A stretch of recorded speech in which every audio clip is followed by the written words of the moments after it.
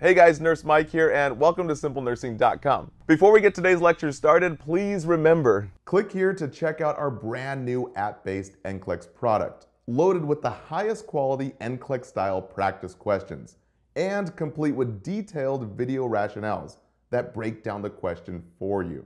So finally master all those darn select all that apply questions. Plus, all our NCLEX memberships come included with our entire library of over 1,000 videos and study guides and cheat sheets.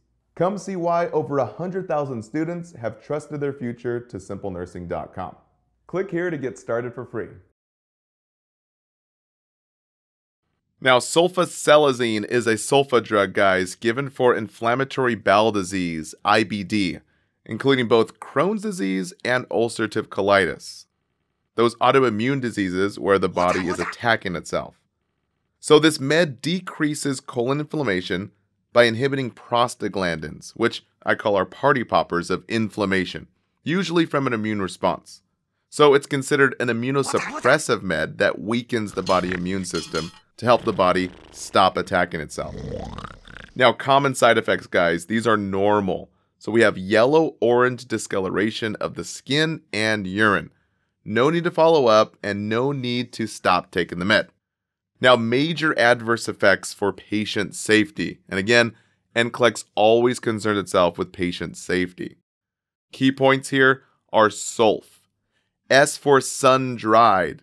Sunblock and a dry body, guys. So for sun, key term is photosensitivity. Teach patients to wear sunblock and avoid direct sun exposure.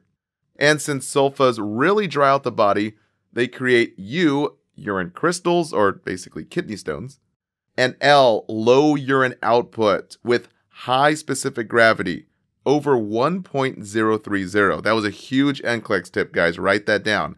Elevated urine specific gravity. So remember, if urine gravity is high, then the body is dry. So remember F for fluid and folic acid. We drink 8 glasses of water per day, and you take a folic acid supplement, 1 milligram per day.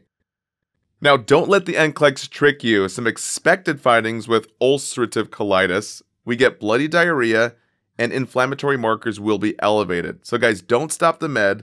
The med will actually help with this. Now, according to Kaplan, this medication we continue even after symptoms subside.